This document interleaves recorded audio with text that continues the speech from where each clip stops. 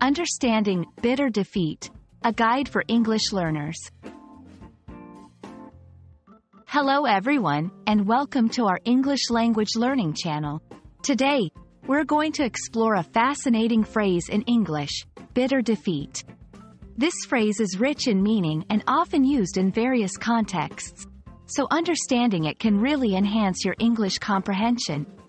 Let's dive in.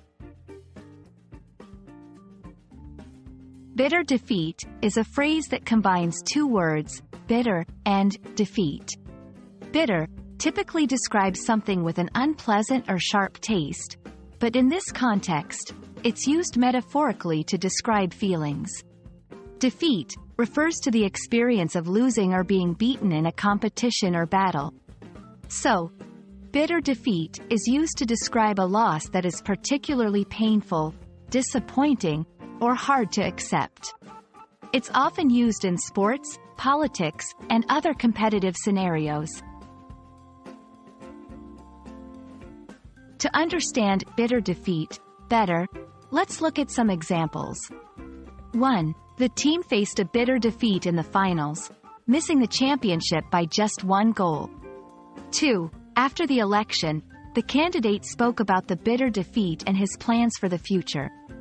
3. The general recounted the story of the battle, describing it as their most bitter defeat. These examples show how bitter defeat can be used to convey a sense of deep disappointment and the sting of losing. Understanding synonyms and related phrases can help you better grasp the meaning and usage of bitter defeat. Some synonyms include crushing defeat, painful loss, harsh setback. These phrases convey similar feelings of significant loss and disappointment. I hope this video has helped clarify the meaning and use of the phrase, bitter defeat.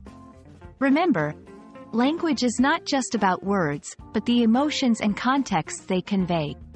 Keep practicing, and soon you'll be using phrases like bitter defeat naturally in your conversations. Thanks for watching, and see you in our next video.